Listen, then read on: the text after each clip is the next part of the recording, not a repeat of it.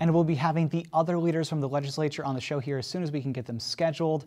So let's get into it now with this week's panel. Karen DeWitt is from New York State Public Radio. John Campbell is from Gothamist and WNYC.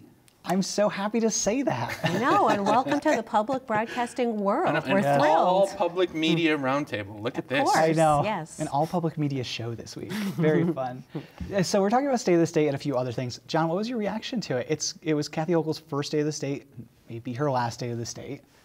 Yeah, well, I mean, she's still the front runner for election at this point. But, you know, one of the things that really stood out to me, and obviously it was a theme of the speech, she called her speech a new era for New York, and that was a very clear reference to breaking from the old era, the Andrew Cuomo era. And she, right at the beginning of the speech, made a point to say that the days of petty beefs with the New York City mayor are over. I don't think she used the word beef, but that's my word. And the days of fighting for credit with the legislature are over. That was meant to be a very clean break from Andrew Cuomo, and she never explicitly mentioned his name, but you know, the implicit mention was there. But you know, you also, this was very much a Kathy Hochul speech, not what we've been used to for the last 10 years. It was pretty brief. It was about 33 minutes or so, and there weren't these like big headline-grabbing proposals that Andrew Cuomo used to try to do.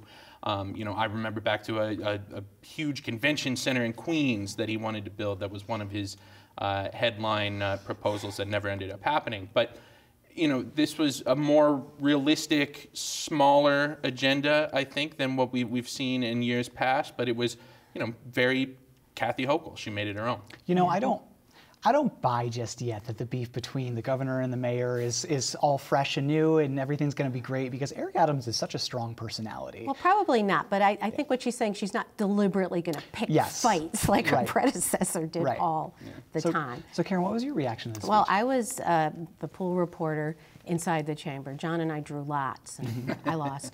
But so it was supposed to be capped at 50 people, but really it felt like there was about 10 people in there. That's what it felt like from watching the feed. It was just strange. It was so subdued, and you know, she didn't get any cheers when she came on, no applause for any of her proposals, no boos, no hecklers. At least she didn't have to face that, which Andrew Cuomo had to a couple of times. But it was short. It was to the point.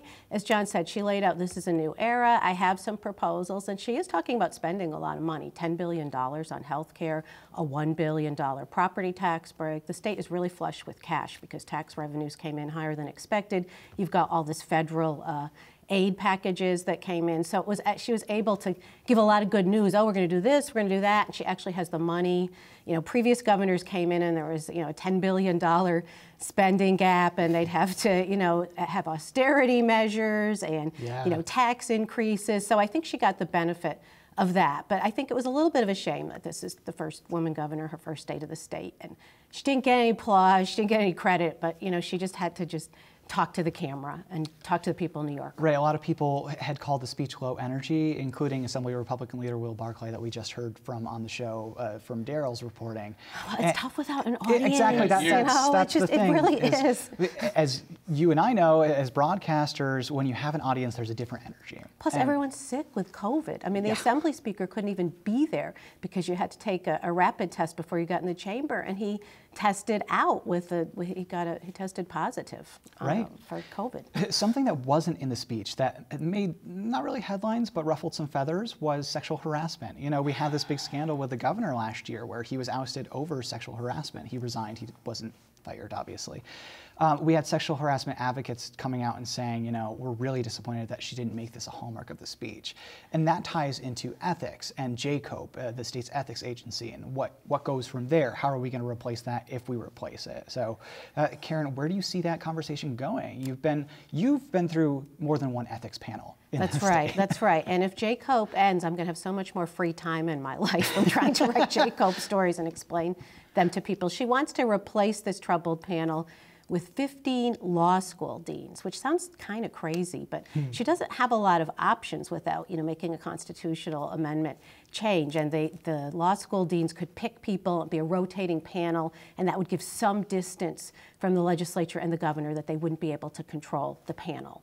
I mean, not as much. There's always politics that happen, but it would be a lot harder than the system now where the governor directly appoints most of the people on Jay Cope, and we saw that Jay Cope was really, you know, frankly, a tool of the former governor to protect him against any troubles that he had, and he had a lot of troubles at the end. Yeah, and I think it kind of highlights how difficult it is to figure out who should be enforcing ethics rules in New York State. You know, we've seen appointees by political, you know, elected officials. That doesn't work all the time. So the idea is law school deans that, you know, you take 5 out of a rotating cast of 15, and that gives them some distance. But even then, you know, I saw Blair Horner of the New York Public Interest Research Group told Karen that, you know, well, law schools lobby, you know, and Jay Cope is in charge of regulating lobbyists. This new panel would be in charge of that. So the problem is there's no perfect answer. I think they're trying to get closer to a good answer. And under go ahead. I'm just going to say the bigger issue is just the culture of corruption that's been tolerated in Albany for so long that people, you know, some lawmakers assume I'm going to get away with what I can, and they have, and I've seen very many of them through the years do that.